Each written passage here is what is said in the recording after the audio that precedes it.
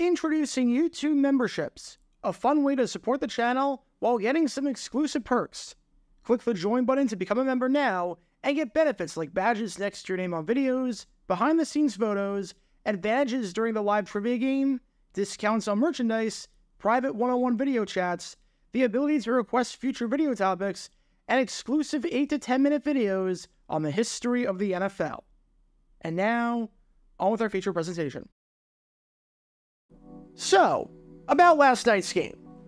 I don't think I need to state the obvious that this game was absolutely atrocious, and was one of the worst performances any NFL team has ever put out on a football field. The Los Angeles Chargers, fighting for their playoff lives, or at least whatever was left of them, didn't just lose to their division rival in the Las Vegas Raiders. Rather, they got flat out embarrassed, losing the game by a final score of 63-21.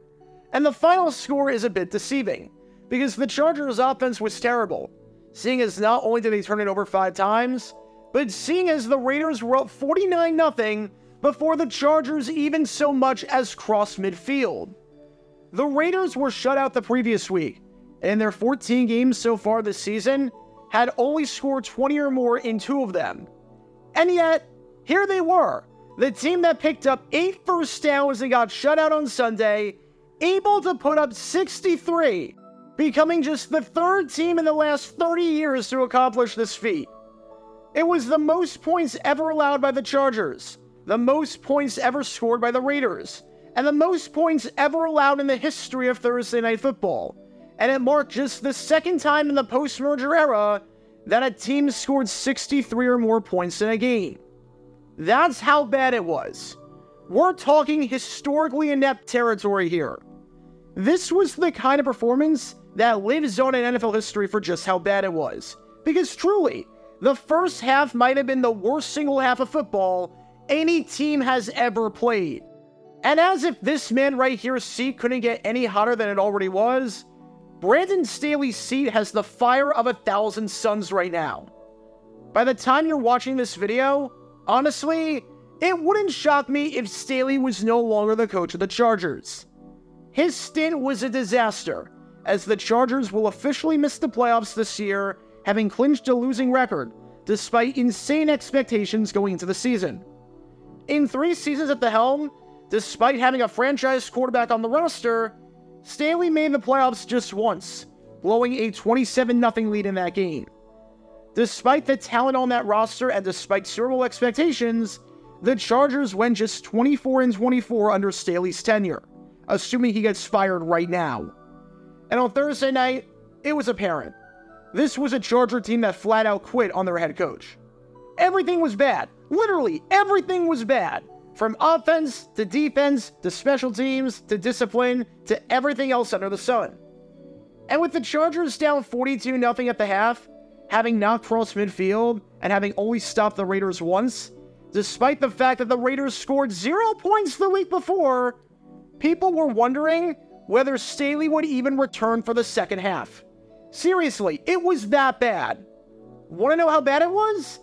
Listen to this from the halftime crew at Amazon, where Richard Sherman flat out said that Staley should be fired at halftime. I mean, this is one of the worst first halves I've seen from a team. It just looks like they've given up. They've quit. They've packed their bags. They packed all their suitcases. They booked their vacations, and they're ready to go. Brandon Staley, I hate to say this because you don't ever want to call for somebody's job, but they should fire him they should make history. They should fire him at halftime. They should just, hey, we got an Uber X carpool outside, and we'll send you on your way, because right now I've never seen a team come out this uninspired. And I think when he said that, everyone's mind turned to 2 questions. Number 1, can you do that? Can you fire a coach at halftime? Logistically and practically speaking, are you allowed to fire a coach at halftime? Well, the answer to that is yes. You can do whatever you want to. But number 2, has this ever been done before, where a coach was relieved of his duties in the middle of the game? And amazingly enough, the answer to that question is also yes. Because today feels like as good of a time as ever to talk about the one time in NFL history that a man got fired at the half.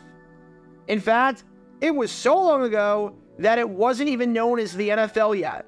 It was known as the American Professional Football Association, or the APFA. But back in 1921, the Rock Island Independents fired their head coach, Frank Coughlin, before the end of the game. They fired him right around halftime. And this is the story behind the only time in NFL history that a head coach was fired in the middle of the game. Now, before I talk about the actual firing and how it played out, we need some context to understand how the season was going up until that point, and why tensions were rising between management and the head coach. And before I go any further, I apologize in advance for the still images, but as you can probably expect, there is not any surviving footage of what happened in 1921. So this video is going to be edited a lot differently than my usual style of editing, so just bear with me on that. It's October 16th, 1921, and the Rock Island Independents are traveling to Chicago to take on the Cardinals. I can't say what was a big game and what wasn't in terms of the standings, seeing as back in 1921, teams played an uneven number of games. So it's not as though a win was necessary to fight for first place with time running out on the season, or to make the playoffs or anything like that. Having said that, the Independents desperately needed a win, because this season had not gone according to plan for them at all. In 1920, the Independents were one of the better teams in football. They finished the season with a 6-2-2 record, and ended the season with the third most points in the league. However, they were looking for a new head coach, as this man right here, Rube Ursella, was not going to be returning to the club in 1921. Ursella felt like the guy that could get you to the hump, but couldn't get you over, especially as his ability to play was on the decline. As one writer said on Ursella and his tactics, there isn't a doubt that Rube has seen his best days as a player, and he is regarded generally as too good a fellow, too easygoing, to act as mentor to a fighting 11. Translation, Ursella was too soft, his play was on the decline, and he wasn't head coach material. He was going to get Rock Island to the next step. And with that, prior to the start of the 1921 season, they hired this man right here, Frank Coughlin. Coughlin was one of the most prominent football players in the collegiate ranks, having played at Notre Dame, and serving as the captain for the 1920 team that was named the national champion and outscored its opponents a whopping 251-44 over the course of the 9-game season, during which they won all 9 games. This seemed like a best-of-both-worlds scenario. Rock Island was thrilled to be getting Coughlin, and likewise, Coughlin was thrilled to be going to Rock Island. Coughlin actually visited the team back in 1920 and was impressed by them, so going there in 1921 made a ton of sense. Flanagan really wanted Coughlin, and the bidding war was intense, but the idea was that if you got Coughlin, you could get a lot of other Notre Dame players to come join him as well. And seeing as Notre Dame just won the national championship the year before, and seeing as the college ranks were viewed as better than the pro ranks at the time, it was a move that made a ton of sense. Getting Notre Dame players is always a good thing. And Coughlin promised that not only would Rock Island be a winning ball club, but they would get a lot of good talent as well. Said Coughlin, "I have many new men in view, and I have reached terms with several of them. I'll tell the fans who they are in the near future. Rock Island will have a stronger 11 next fall than they had last season." A bold statement, but one that Flanagan was begging on Coughlin to back up, because the expectations at this point were officially sky high. However, as you can probably expect based on the title of this video, that did not happen. Not at all. Because this 1921 team through the first 2 games was significantly different and significantly worse than the 1920 team that dominated much of the APFA season. Through 2 games, the Independents had yet to win, tying the Detroit Tigers 0-0 and losing 14-10 to the Chicago Staleys. The Tigers would only win 1 game that season. That tells you how bad that was. And part of why they were a struggling ball club was because Coughlin, simply put, wasn't that good of a coach. And it wasn't because he was inexperienced or the players never gravitated toward him or anything like that. Rather, it was for a completely different reason. Now, this should go without saying, but what is one of the primary responsibilities of anyone who has a job for that matter, especially a head coach? Show up to work. Show up to freaking work. It's not exactly a job that you can do remotely. And Coughlin did not do that. Not at all. And that was a problem with Coughlin, because he lived all the way in South Bend and refused to move to Rock Island after getting the head coaching job with the Independents. The distance between Rock Island, where the Independents play, and South Bend, where he lived, was 225 miles. It's a fairly long commute, especially back in 1921, when you're probably taking such a commute by train. I highly doubt you're driving 450 miles round trip in the 1920s. I suppose you could make the commute, but here's the problem. Coughlin rarely did that. He just trained in South Bend by himself so that he'd be in game shape whenever the Independents played. But in terms of actually coaching the team, he would rarely, if ever, actually be at Rock Island, being there just 3 days a week. We've seen players have long, bizarre commutes before. I did a video about one player on the Buffalo Bills that lived all the way in Canada and made that commute. You can learn more about that by clicking the card in the upper right corner. But he never wasn't there. Coughlin wasn't there. For the majority of the week, Coughlin wouldn't even be in Rock Island. Most of the practice sessions and drills would be run by this man right here, assistant player coach Jimmy Conzelman, who would eventually become a member of the Pro Football Hall of Fame and would become one of the greatest coaches in the history of the sport, winning the NFL championship twice. But Coughlin was in Indiana by himself, while the team was based in Illinois. And this was starting to tick off this man right here, manager Walter Flanagan, especially with the team winless through its first 2 games. It felt like he had been duped. There were a few other players that didn't practice with the team, and instead practiced by themselves. Flanagan said that this wasn't going to happen anymore. You're not going to be a part of the team and work remotely. If you don't live in Rock Island, or at the very least, you don't show up to practice every day, you're gone. Flanagan cut some players like Dave Hayes and Freeman Fitzgerald, but kept Coughlin on, at least for the moment. However, by this point, you could sense that the writing was on the wall. It's not like Coughlin didn't have a valid reason to be in South Bend.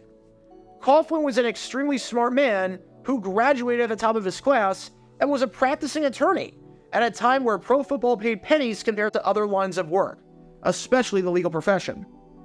But in terms of being a head coach at the same time that you're living 225 miles away, that's just not going to work, especially when you didn't win your first 2 games. With that in mind, as the Independents were taking on the Cardinals in their 3rd game of the season, the Independents were up 14-7, with Conzelman throwing one of the touchdowns and scoring another one. And that's when Flanagan decided that it was time to move on from this man right here, Frank Coughlin. And if he was going to do it, it would have to be at a time when Coughlin was actually with the team. Conzelman was playing well, he was in game shape, and he was basically coaching this team anyways while Coughlin was in South Bend. So Flanagan decided that the best time to cut ties was in the middle of this game. As Bob Ronwart and Bob Carroll recall on what happened next, Ed Healy, one of the players on the team, replaced Coughlin in the middle of the game.